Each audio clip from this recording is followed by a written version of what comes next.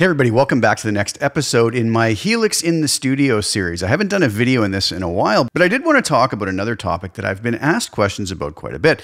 Earlier in this series, I spoke a lot about using the Line 6 Helix or Helix LT as an audio interface, and I believe it truly makes a really wonderful audio interface that can almost be the center of a really nice home project studio without need for any other external outboard interfaces.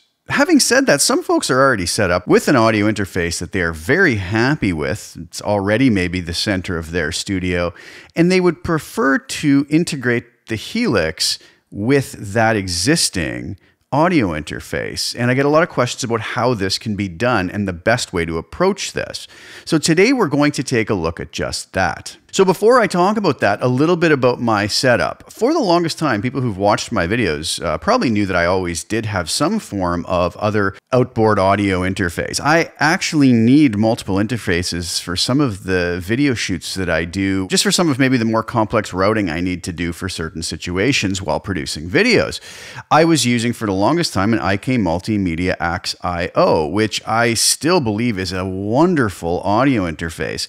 My only issue with it was that for the size of my studio, and as I've expanded, it didn't have enough inputs and outputs. So just a few days ago, I upgraded to a Focusrite Claret Plus 4 Pre. It just seemed to have the right number of inputs and outputs. It has ADAT optical inputs and outputs. It has SPDIF digital inputs and outputs, 4 mic preamps, another 4 line inputs, 4 line outputs.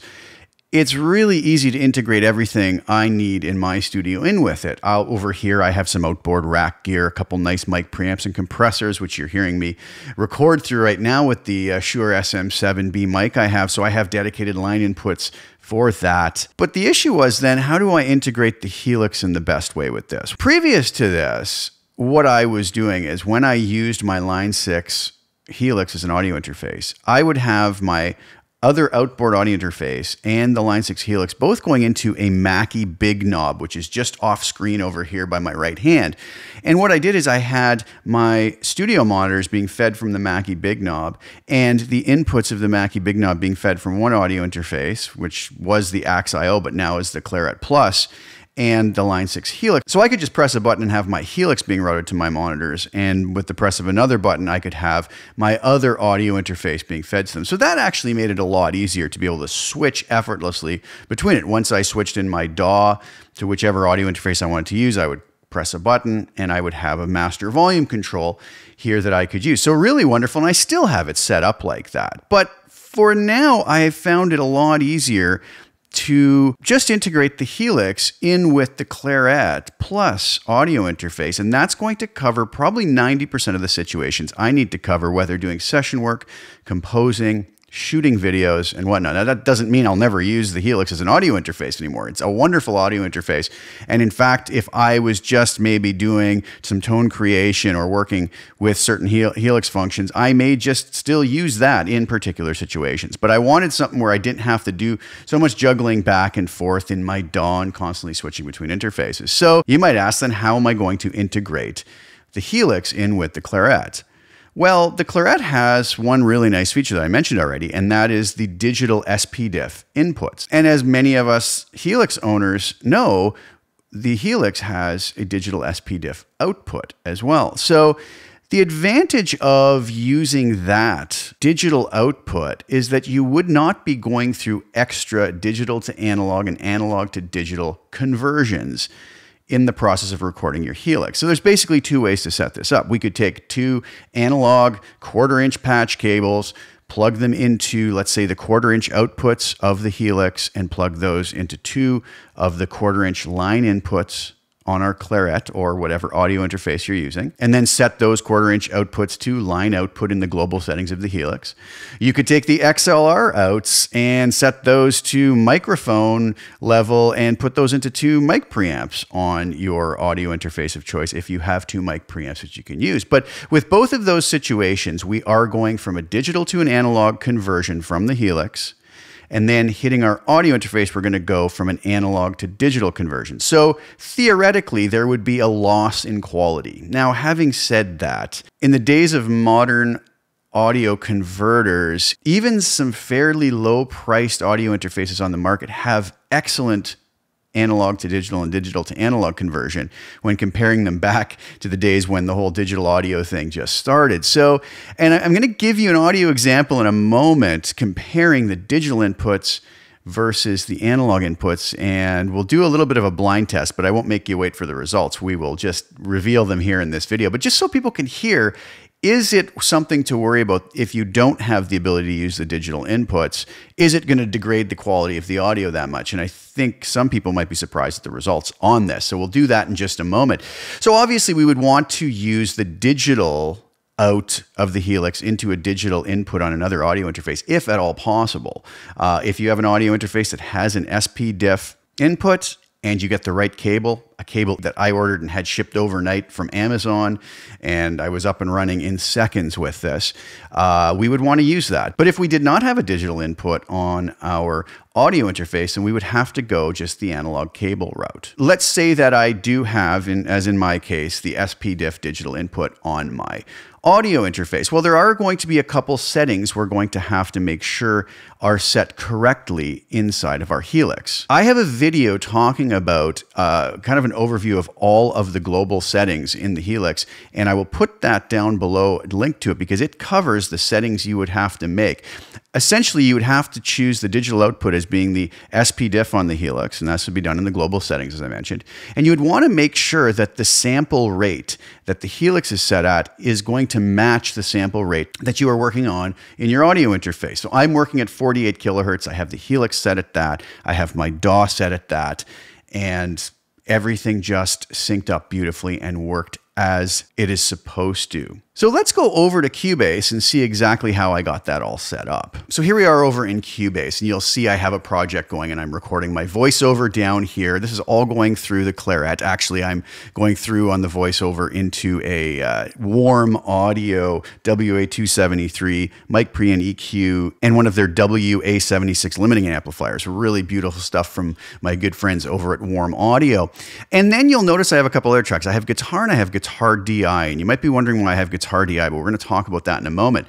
So if I just simply come over here and hit my F4 key, what you will notice happens is I have my audio inputs set up.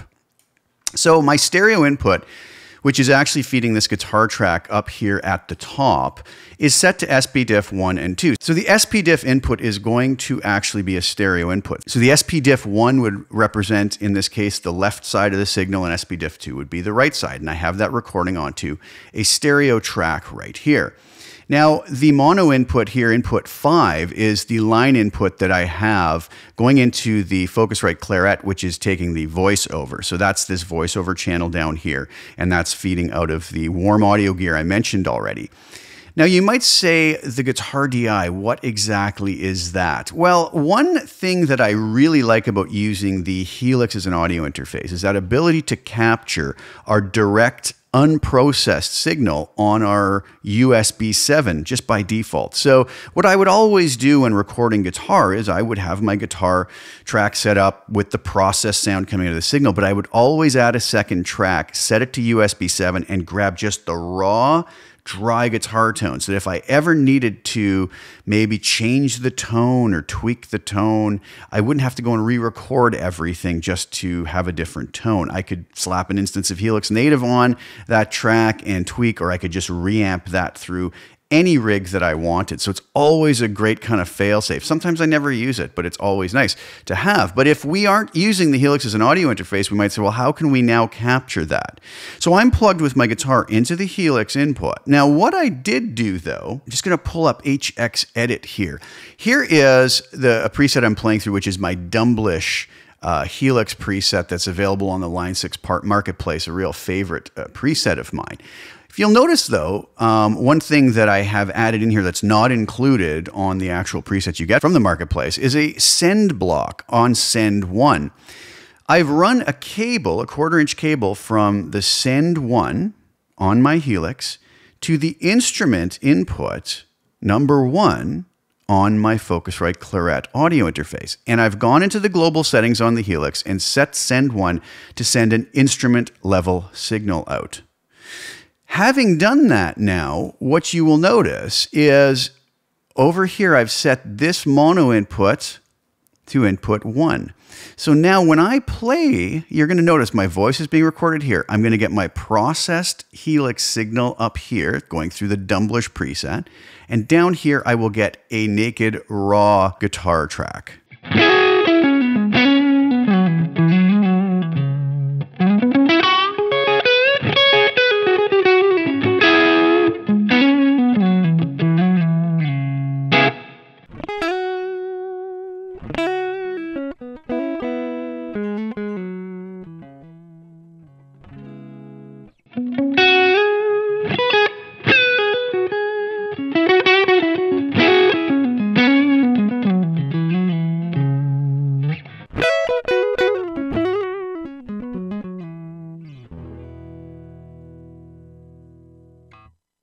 So as you can see there, I can have both now. So if I needed to reamp this at a later date, I still have my guitar DI. So one problem somebody might point out to that is they say, yeah, great, you're recording, this digital output of the Helix up here on this track. So we're not getting these extra, digital to analog, analog to digital conversions. So we are getting the most pristine audio possible, which is good.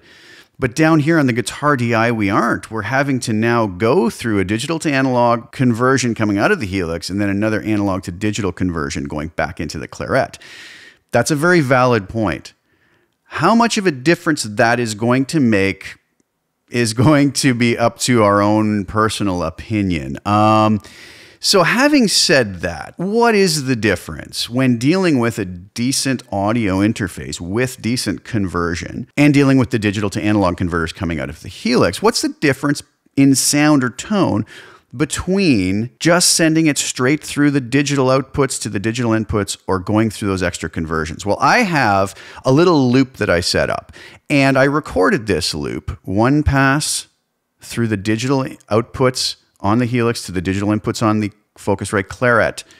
And then I did the same performance, same looped little riff, and I recorded them coming out of the analog outputs of the Helix to the analog line inputs on the claret. And I'm going to play you those a couple times here. I'm going to play them for you first, just labeled as tone A and tone B, so you don't create any sort of bias. Give those a listen, and then I'll come back and then I will warn you before I play them with revealing which audio part is which, and then you can listen to them again. So here they are. We're going to have tone A and tone B. One of these tones has been recorded through the digital output of the Helix to the digital input of the Claret Plus, and one is from the analog quarter-inch outputs of the Helix to the line inputs on the Claret.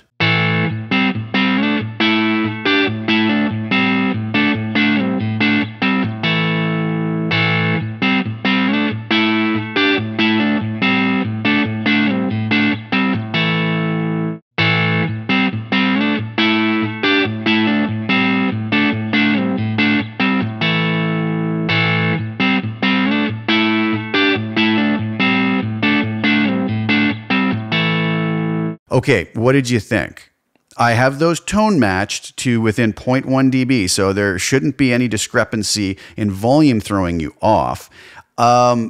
Very close, enough to matter. Well, I guess that's going to be up to every listener and their ears and ability to pick out maybe extremely fine details. But I find that they're exceptionally close and probably not going to be a deal breaker either way. I will play them again now, and you can see which is which.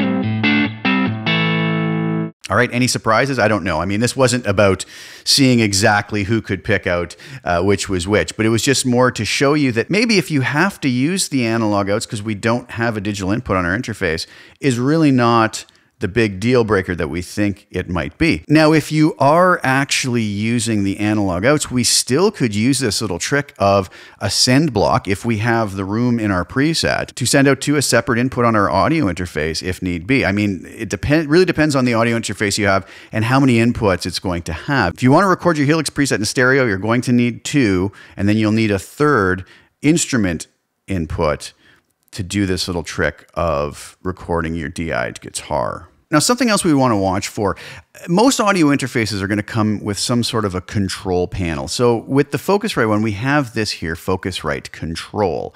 Now, if you notice over here in Cubase, I don't have any of the monitor buttons selected because I don't really want to hear this coming back to me processed from the DAW.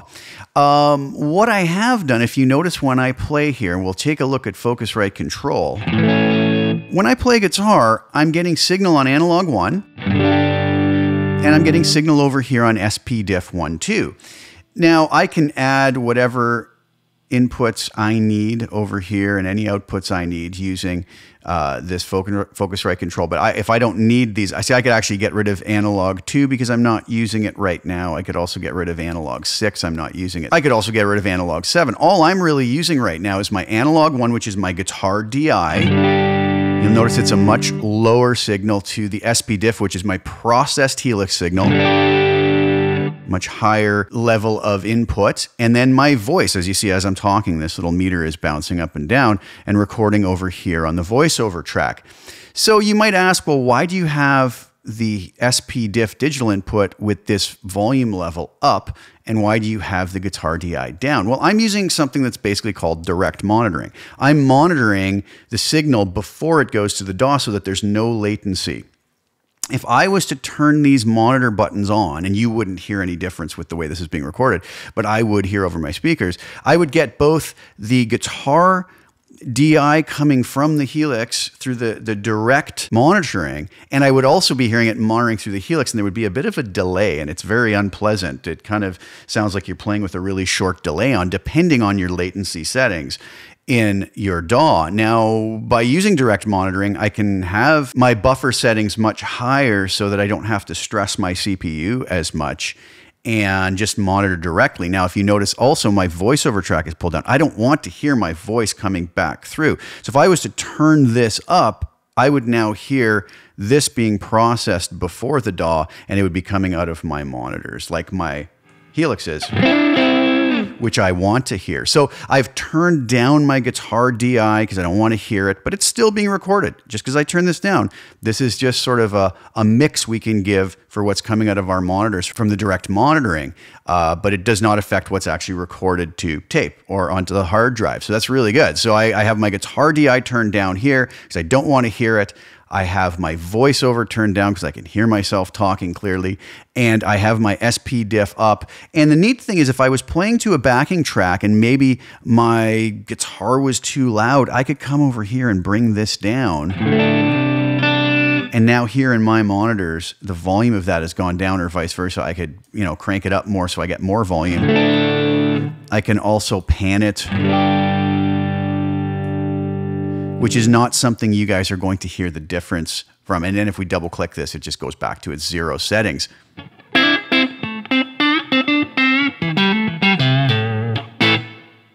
So really useful stuff. And obviously, depending on the audio interface that you use, it's going to look different than this, but a lot of them have similar abilities built into them. Well, I hope that was helpful, and I hope that answers some of the questions that I get a lot for folks who want to integrate their Helix into their studio, but without using it as the audio interface or the brains.